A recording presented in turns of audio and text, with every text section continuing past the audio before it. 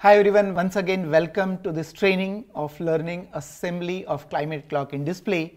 And in the last module we have seen what LED display we are going to use, P10. In this module we are going to see how to control the data that is going to be displayed on the LED screen. Well, we need some kind of a LED controller, and the LED controller that we are going to use is called HD-WF1 controller. Well, this LED control basically it's a kind of heart of the entire scheme, where whatever data is there in this controller exactly same will be appearing on the LED screen. Please like the video, subscribe to the channel and press the bell icon for continuous updates. Now there can be data that can be fed with a USB or Wi-Fi. Our controller that we are going to use has a Wi-Fi enabled, which means in order to feed data into this controller, you can use Wi-Fi network. What is Wi-Fi? It's a scheme by which two electronic devices can be connected with each other. So HD-WF1 is the controller that we are going to use in our climate clock. It is a Wi-Fi enabled. What I would show is this is how the main input output parameters or the port of this controller is. Well, we need to supply the power to this controller, so that's a power supply.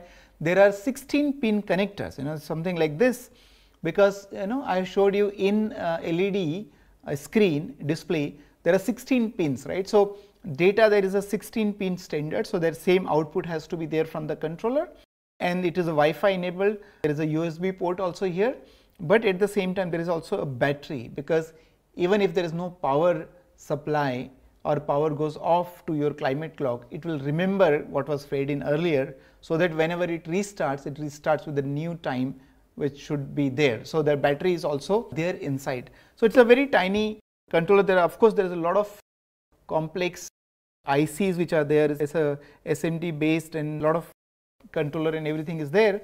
From the front side it looks like this on your screen. There, as I said, there are all these important ports. What we are going to do in this climate clock assembly is only two things, because we are going to use Wi-Fi feature. So whatever data we want to display, we are going to feed through our laptop into this controller, and then this controller will drive this data into the LED screen and it will display. So we are going to use this 16 pin that you see here, and we are just going to give the power supply to this controller.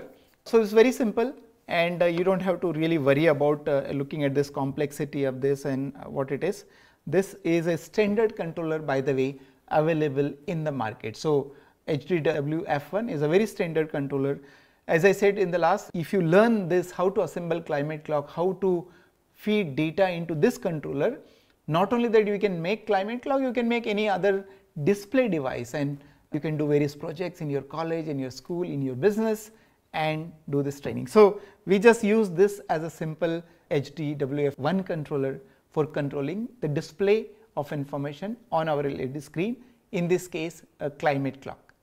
So that's it. What I'll do is next module we are going to get accustomed ourselves with the power supply, because our LED and this display, the controller, both requires power supply. So what kind of power supply we need to use, we'll see in the next module. Till then, thank you very much. Stay tuned.